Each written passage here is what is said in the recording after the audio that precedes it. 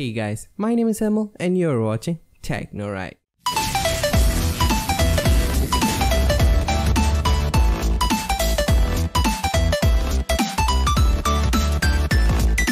What's going on guys, welcome to TechnoRight where technology is done right. So in today's video I'm going to teach you on how to fix errors, okay? So basically there are a bunch of error messages has been popping up for people, and today I'm going to teach you on how to fix them, okay? So basically the three errors are 0x8007000d, okay, and then 0x800f081f, and then the next one is 0x80073701, okay? So these three errors has been caused by the installation of an update, okay, which has been given by Microsoft themselves, and the update is KB4549951.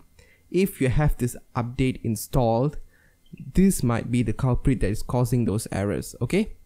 So I'm going to teach you a very simple way to get rid of this update, okay? So bear with me guys. So what you're going to do is you're going to go to your settings. There's a very easy way to go to settings. Just go to your start button here, right click on it, don't left click, okay? And then you can see settings here. Go there and you can see last here it says update and security. Click on that and you can see here view update history. Click on that, okay?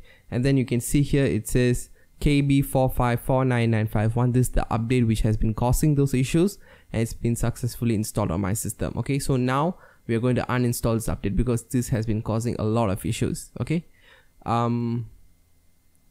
Yeah, okay, so you're going to click on uninstall updates right here at the top, okay?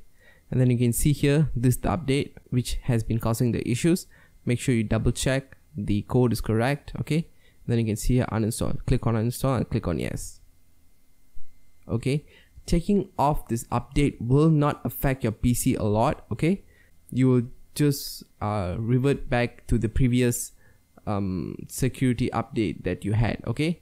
So basically this helps you to solve the issues that you have been having, since I think the update that's been rolled out by Microsoft has been corrupted or something. I'm really not sure about that. So yeah, this is one way to solve it, okay? So it's taking a while. Let it take a while, okay? I just want our computers to be fixed. Okay guys, and we are back. So you can see it prompts you to restart your computer. So basically you can just restart it and the update will be off and it should fix all the errors you have been having, okay?